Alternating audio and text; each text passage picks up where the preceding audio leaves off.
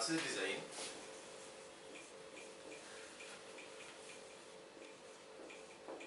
we have covered the introduction part. Next, we have covered limited state of collapse,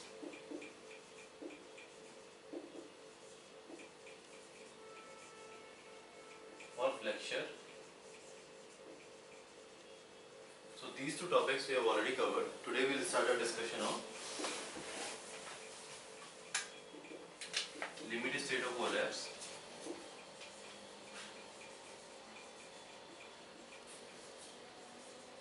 for shear.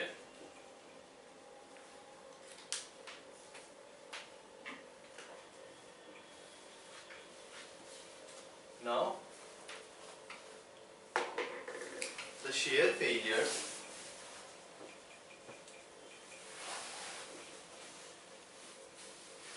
in structural members do not lead to the immediate failure of the structures, but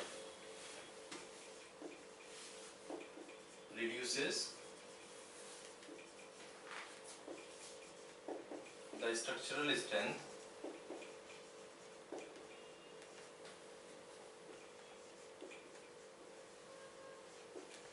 of members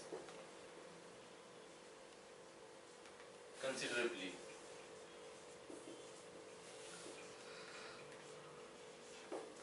Therefore, the design for shear is considered as a part of limited state of collapse, because the shear failures do not lead to immediate failures, but it reduces the compressive strength or the structural strength of the members considerably. Therefore, it is considered a part of limited state of collapse. Now,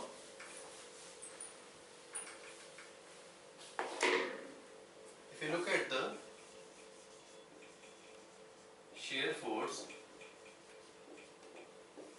in structural members, it can be generated either due to flexure, torsion, or it can be generated due to the punching. So therefore, accordingly, the shear stresses are known as flexural stress, then torsion stress, and punching stress.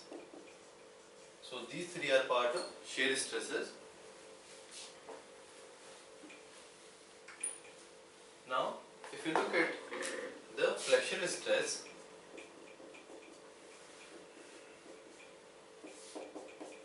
this we have already seen in strength of material topic.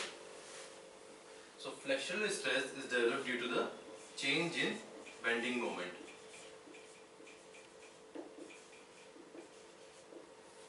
And it is given by V is equals to, that is why shear force due to the changing bending moment is given by dm by dx, and corresponding to this shear force, the stress is known as flexural stress. Second is torsion stress. It is developed due to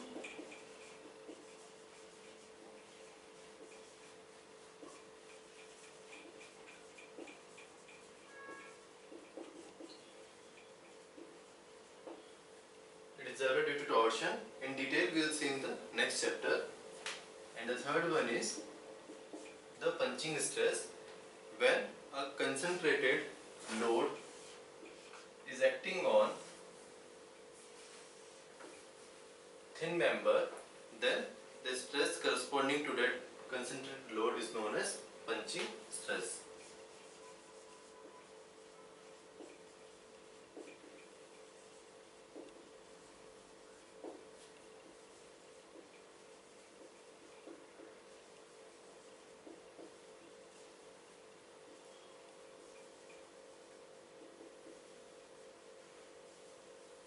So these three are the type of stresses that are developed due to the shear stress.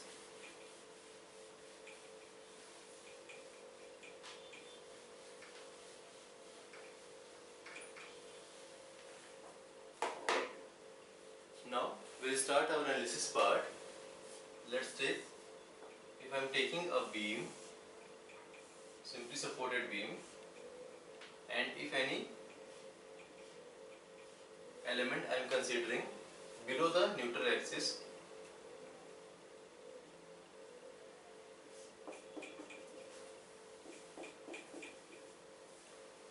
let's say this is my element A. So if I draw free body diagram of this element, since it is below the neutral axis, therefore tensile stresses will be acting, and shear stress will also be acting.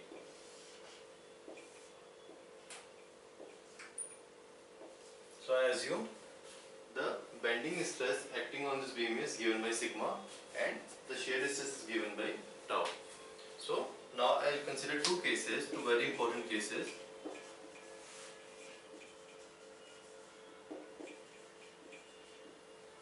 First is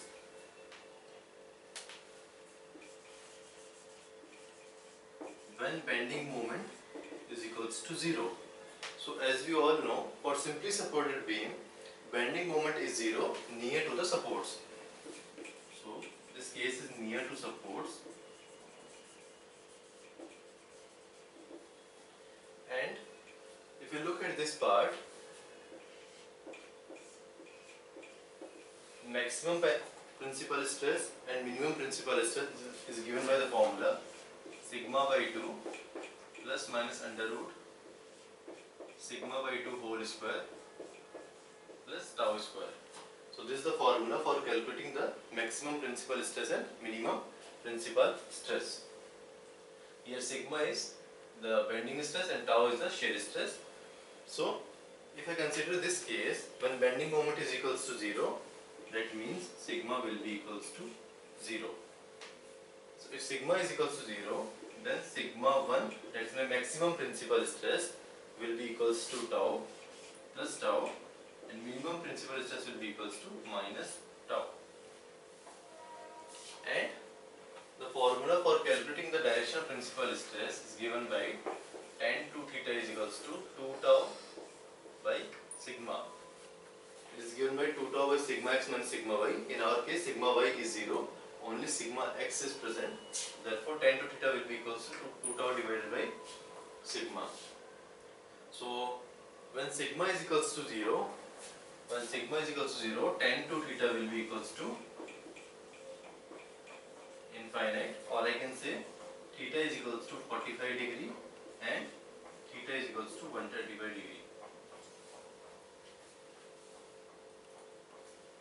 So, one of the principal stress will be acting at 45 degree angle and one of the principal stress will be acting at 135 degree angle. By analysis, the maximum principal stress acting at 45 degree angle and minimum principal stress acting at 135 degree angle.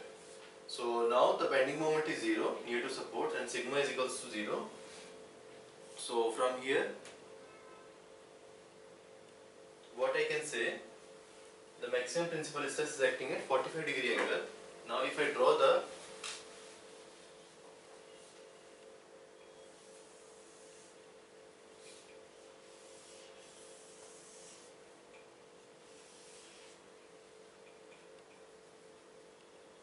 my beam.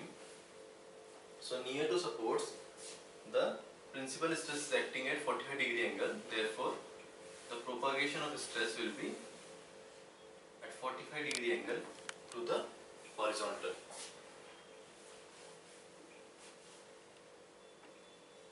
So this is going to be the profile for the development of the shear. Now, this corresponding to theta 5, theta is equals to 45 degree, principal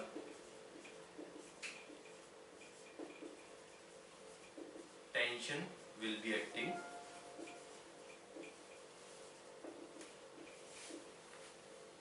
since the bending moment is 0.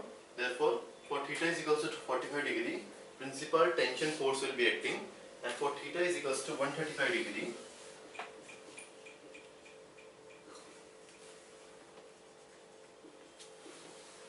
principal compression force will be acting.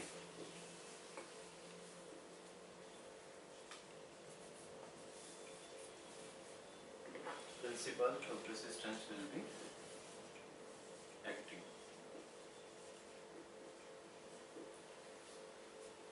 So the angle with the horizontal is approximately 45 degree for these cracks. Now, since we all know concrete is very good in resisting the compression, therefore for principal compression we are not supposed to design any of the structural member.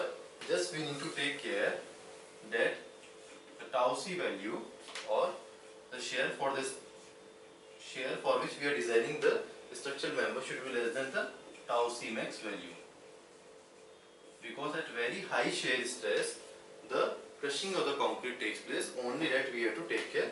This we will see in the next video. Now for theta is equals to 45 degree, principal tension will be acting, and concrete is not good in resisting the tension. So we have to provide the structural steel across the developed cracks. So if my cracks are developed in this direction, then across the direction of these cracks I have to provide the steel in the form, either in the form of bent up bars or stirrups. So this is the first case when bending moment is 0. Now we'll consider the second case.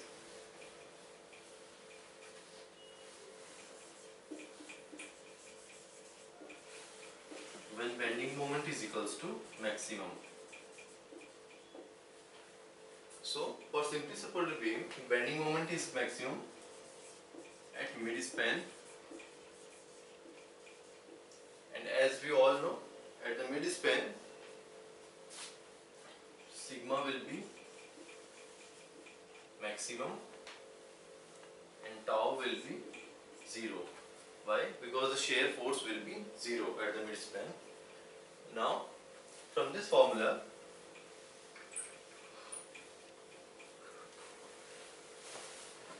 when tau value is 0, then sigma 1 will be equals to sigma and sigma 2 will be equals to 0. So the maximum principal stress only acting at tan to theta is equals to,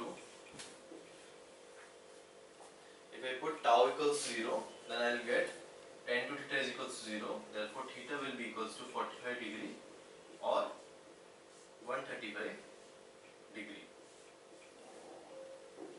Sorry, if theta is equals to 0, then tan to theta is equals to 0, theta will be equals to 90 degree and 0 degree. So we can see the propagation of the cracks will be at an angle of 90 degree with horizontal near the mid span. So as we move from the supports to the mid span, the direction of the cracks will be changed from 45 degree to 90 degree. So these cracks are developed due to the shear force, and these are known as shear cracks, and these cracks are developed due to the maximum bending moment. So therefore these are known as flexural cracks.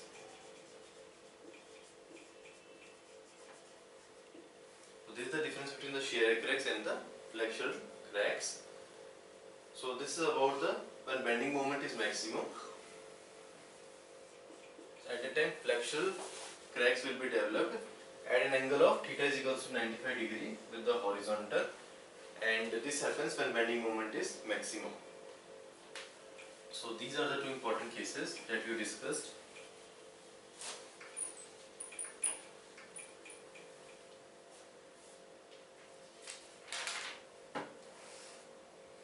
So based on our discussion, we will classify the type of failure due to shear. So first type of failure is principal tension failure.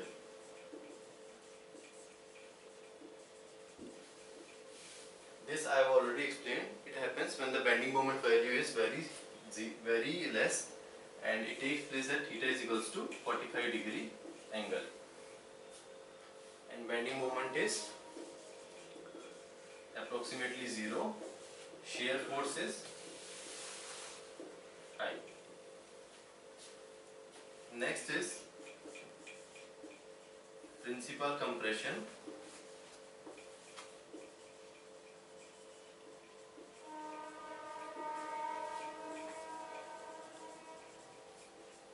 It takes place at an angle of 135 degree.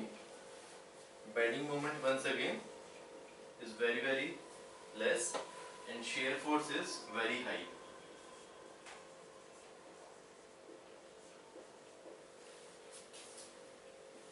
And third type is flexural shear failure.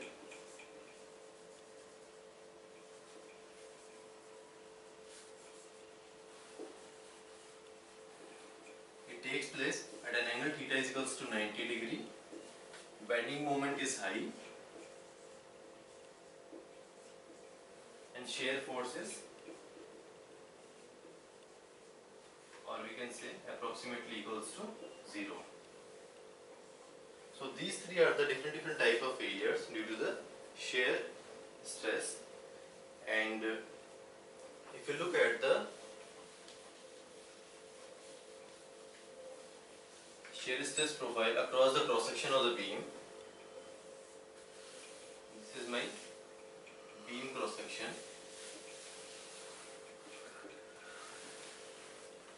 Now, as per IS code, how the shear stress profile varies across the cross section,